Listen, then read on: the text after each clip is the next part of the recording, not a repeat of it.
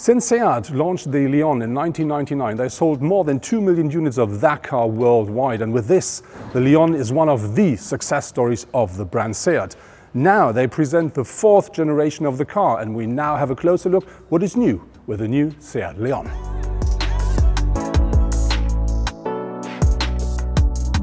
Looking at the front of the Seat Leon, the car now is 1.80 meters in width, and this is about 17 mm less than the predecessor, but it doesn't look smaller or less wide, and there are some good reasons for that. So one is the new grille. You may know or remember the shape from the Seat Tarraco, but this one here is a lot flatter, wider, and that really gives the car a lot of power at the front. Another very important thing is the new shape here with the bonnet, which goes down into the car and really gives the car extra dynamic. Very important down here, these small bits and pieces you see, they not only work regarding to the aerodynamics, you can also change them easily, piece by piece, and that makes an accident a lot cheaper because you don't always have to change the whole bumper. But I think more important are the new headlamps. They're a bit more deep into the car, which gives the car a bit more an aggressive look from the front. And I think important to know is they always come as standard in LED technology, but you can have a bit more of technique if you want, and that then is called the full LED package. Looking at the side of the new Leon, the first thing that catches your eyes is the new bonnet, which is a bit more longer than what the predecessor, and I think it looks a lot flatter. And that ends here at the bit steeper front window. Important to know is that the Leon comes as standard on 16-inch wheels, but you can have 17-inch with the Avant trim level, or you can order up to 18-inch. The car has grown a lot, so now it's 4.37 meters in length, which gives it about 9 centimeters more than the predecessor, but I think more important is we do find 5 centimeters more regarding to the wheel base, and that means we do have a lot more space at the interior. Looking at the design on the side, you find less lines, so the car is a lot cleaner than the predecessor, but you still find that one up here, very important for Seat, and that one down there, which gives the car a bit more of power. And the line here that really ends at the typical Seat Leon end, so we have this line here, which then runs into the taillights of the car. The new Seat Leon offers as much space as the predecessor. I think maybe a bit more. So even as a tall person like I am, you do really sit very comfortably here at the front, which means for driver and co-driver, absolutely fine. On top of this, you can, yes, adjust the steering wheel the way you want as you used to with the predecessor, but the steering wheel is new. It's new, so you have buttons here, completely new style. Left-hand side is more for the speed control and for the assistance and safety systems. Right-hand side is more to work with the infotainment and with your new full digital cockpit, which is an optional feature, so as standard you will not find it, but you can have a 10.25-inch full digital cockpit, which looks very, very nice. On top of this, the car now offers an 8-inch touchscreen for the infotainment as standard, but up to 10, which is mounted in here. And that really is very nice. It offers you loads of extra information, loads of very nicely presented stuff. Important to know is you do not find any more buttons and knobs in the car, which means when you have this system on board, everything goes through that big screen here. Also the air condition, but you do find on top, as with the new Volkswagen Golf, this sensor based system down here where you can slide and where you can just work with the heating and where you can zoom in and out and all that stuff. On top of this, you do of course not find any knobs anymore regarding to the control of your light. This is the same as with the Golf. It looks exactly the same here at left under the steering wheel, and when you drive the automatic version you do not find a standard gear shifter anymore. You will have this small shift by wire one, but this one then provides you with extra compartment space, so not very bad. Regarding to the compartment-based space, you do find the optional wireless charging here at the front, and so the system then offers you on top, of course, Android Auto and Apple CarPlay, and that wirelessly if you want. But if you need a cable, you have to know you can only use USB-C ports here in that car. Very important with that car is when you look at the shape of the car, it looks a lot wider, a lot more, more modern. And this one reason for that is because the whole dashboard runs into the side of the car. So it really runs into the door panels, and that really gives you the impression of a very modern, very, very wide and very nice car. And another thing which is very new is you find in that car a completely new voice recognition, which gives you the opportunity to talk to your car. And if you want to start that one, you just have to say hola, hola.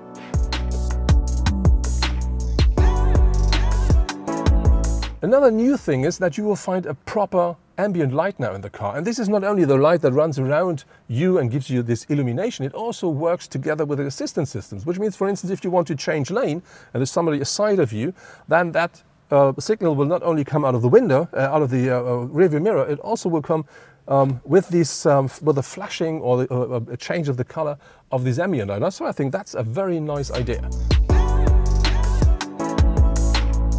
When the Leon hits the market, there will be a whole variety of different drivetrains available. So you will find petrol as well as diesel, you will find mild hybrids, you will find natural gas, and you will find a plug-in hybrid as well.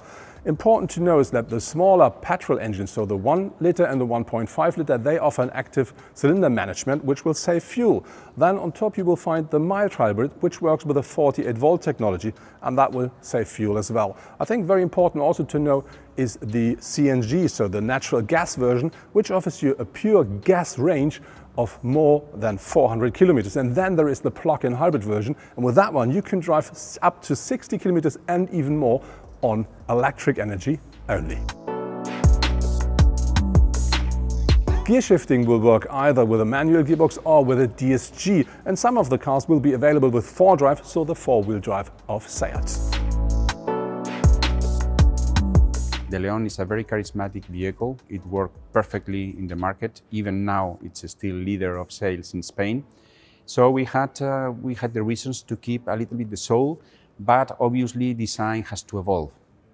So basically we have changed a lot of things, basically everything, but keeping a few elements that remind this iconicity of Leon. The first thing that changes is the proportion of the car. When you see it from the side view, the car has dramatically changed. The hood is much longer than before. Now it's pretty vertical, almost negative at the front.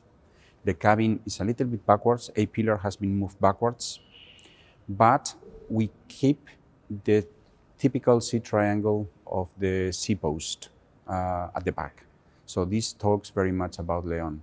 Another thing that you will see, like a kind of connection with today's Leon, is the body language.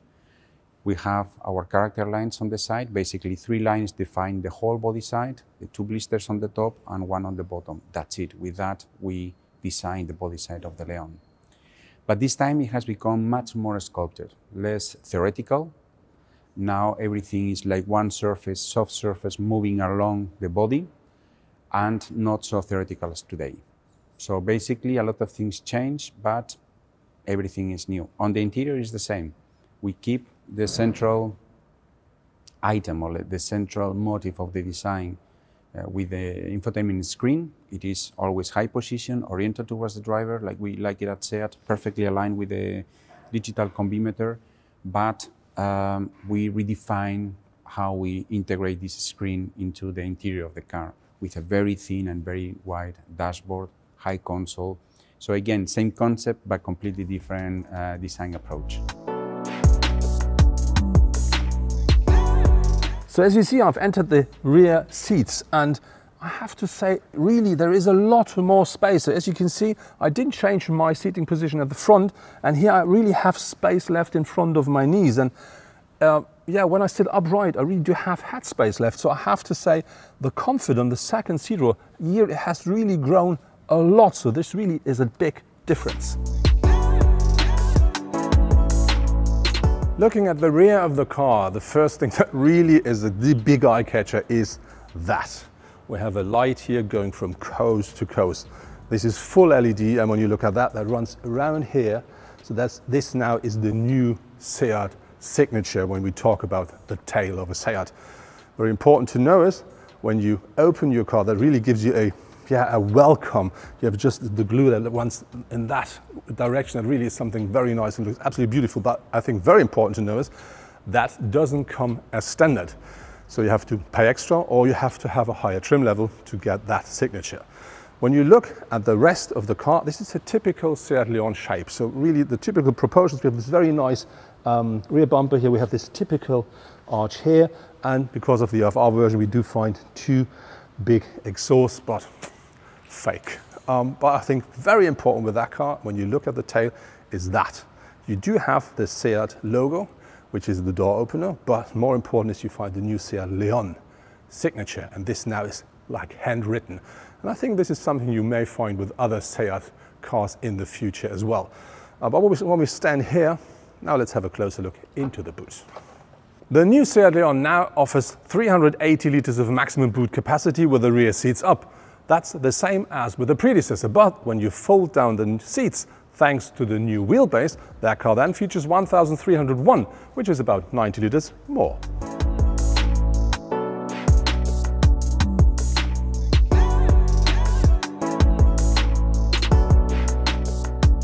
That's it from the new Seat Leon, the 4th generation. What I really do like with the cars, when you look at the front, it looks a lot more aggressive, a lot more muscular, and I think a lot more modern as well. When you look at the interior of the car, we do now find a digital cockpit, which I really do like a lot. We do find an up to 10-inch infotainment, really very nice, loads of new functions, loads of very easy to get used to stuff. And this car then doesn't feature any knobs anymore. I'm not sure if I will be a big fan of that, but maybe I just have to get used to. When we look at the rear seats, you do find a lot more space with these 5 centimeters more wheelbase, and that really is the extra comfort. Looking at the boot, it is in principle the same, except you fold down the rear bench.